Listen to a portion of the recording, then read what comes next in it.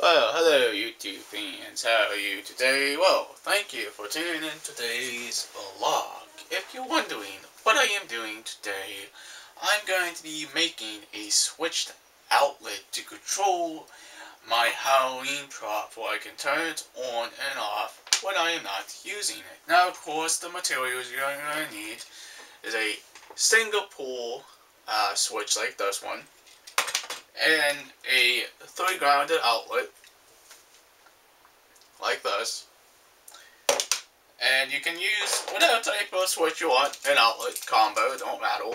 It depends on what you want to use. You can have this style, or you can have this single up and down switch if you want to choose. That's up to you. Now, the materials you're going to need. You're going to need a power cord, like a stranded or solid, a couple wire nuts, like these. Of course, electrical tape, a couple of tools, some dikes, a pair of scissors, flathead, Phillips, flathead, wire strippers and cutters, your flickering light circuit, and of course, my main thing, my outlet tester. And my outlet as well, for testing it all out. We're not going to need that yet. Put that off to the side. Now what we got to do first is, the first thing I like to do is hook up the ground first, because that's one of the safeties here. Is warning, do not try this at home. Electrical is very dangerous. If you do not know what you're doing, please do not do this, because, again, it can damage, and it also can cause a fire. Don't try this at home. Let a professional electrician do this.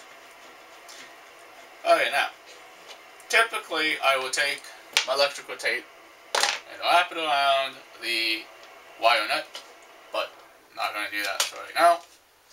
Now we got the ground hooked up. Now, one thing we got to do is find the neutral side of the outlet, and make sure you put this on the neutral side, like this. All I'm doing is just twisting the copper together, making a very good connection, and of course the wire nut. Now you can also use a solid copper as well for this if you want. That's totally up to you. Now, we got those two all connected, right?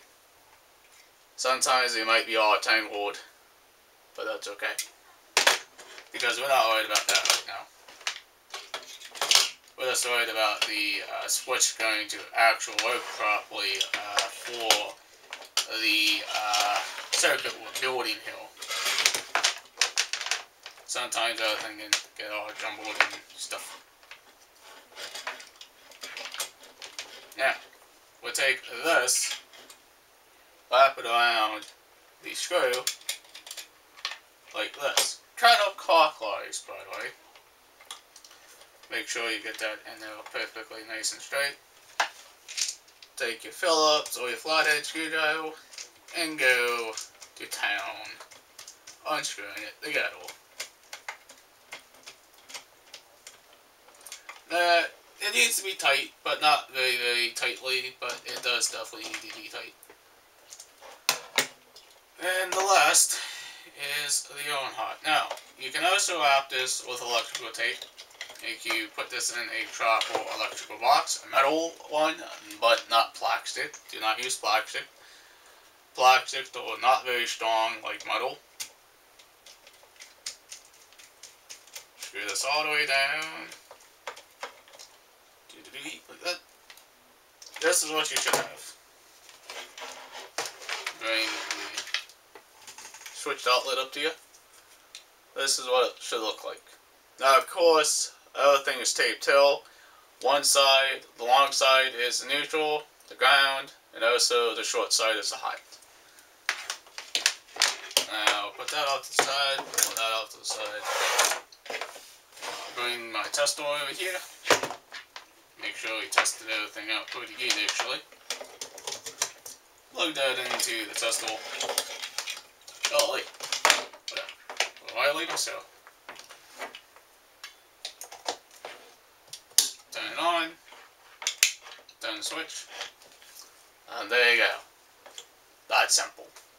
Making it unique and a switched outlet. We can turn this on and off. Now, if you are brand new to this channel, please hit that subscribe button. Leave a comment down below. Please like. Please share. Peace out. Bye guys. Well, see you in the next vlog. Thank you for tuning in and thank you for watching. Have a nice day. Peace.